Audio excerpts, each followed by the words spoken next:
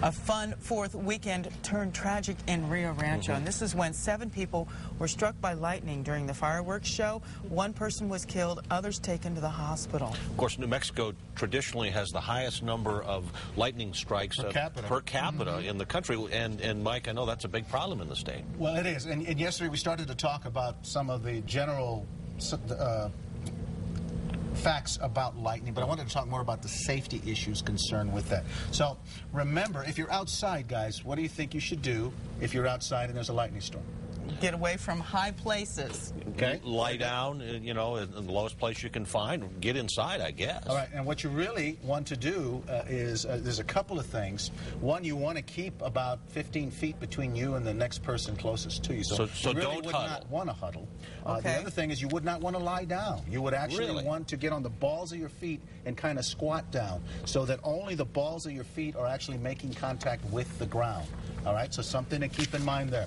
Obviously, we all know the lightning likes to hit the highest object or highest place around. So if you're on a golf course, you may not want to stand in the middle in the open with a golf club in your hand, or a tennis racket if you're at a tennis court. Now, having said that, you also need to be very, very careful and not run to places to get out of the rain and think that that's protection from lightning. If you can find, if you're near your house or near a home, that is actually the safest place to be to run inside too. And it's not because of necessarily the protection from the rain, but it's because it has metal framing in some cases. And the other thing is it also has the set up the electricity cables that'll run the electricity through it. So it'll actually ground it and run it to the ground over you. Same deal if you're in a car. If you're in a vehicle, a lot of people think that it's the rubber tires that actually protect you. That's not true. That's a myth. It's actually the metal frame that allows the lightning to strike and then run around it. So you don't want to actually be touching anything metal.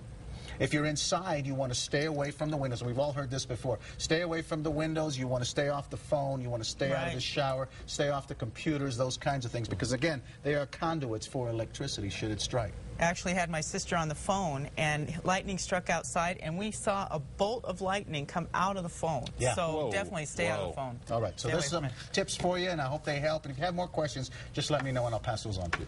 Great. Thanks a lot, Mike.